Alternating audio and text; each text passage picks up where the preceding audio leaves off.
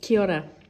I'm Bronwen from the Deep Sea Conservation Coalition, and I spend my days working to secure the protection of seamounts on the high seas, that area of ocean that exists beyond our national borders, way out of everyday sight.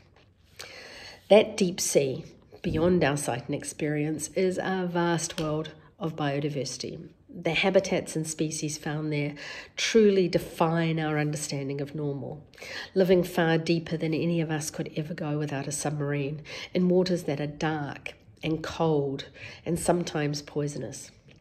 Down there are fish that glow and corals that have taken 1,000 years to grow. That deep sea is also a realm that helps keep our planet healthy by sequestering carbon. It is our guardian, our kaitiaki. My focus is on protecting the seamounts of the deep sea, underwater mountains, often part of a mountain chain, that provide a place for animals like corals and sponges to settle on after being carried there by ocean currents. Currents that also bring those seamount settlers food, and over time, new arrivals and companions. As a result, seamount communities can be more diverse than we find on land, each mountain having a different combination of inhabitants and interactions. Given their shape, seamounts also produce upwellings of water around them, which lift nutrients to the surface for whales and sharks and fish to feed on. They are extraordinary ocean spaces. Seamounts also attract fishing vessels, especially those looking for deep-sea fish that hang out around them.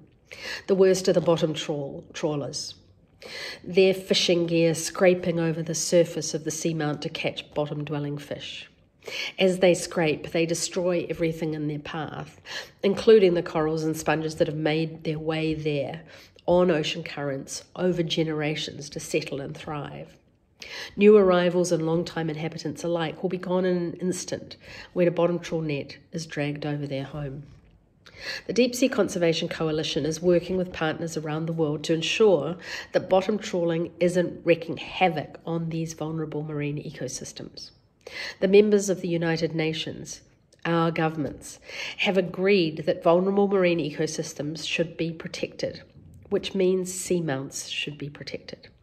Yet a few countries, including my own, Aotearoa New Zealand, insists that destroying parts of a vulnerable marine ecosystem, like one side of a seamount or a percentage of a seamount chain, is okay. But that's like saying that mining 30% of the Himalayas or destroying 30% of the Swiss Alps is okay. And we know it's not. We all need to keep telling our governments and our fishing companies just that.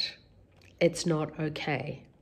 And we should keep reminding them that 1,000-year-old coral takes 1,000 years to grow.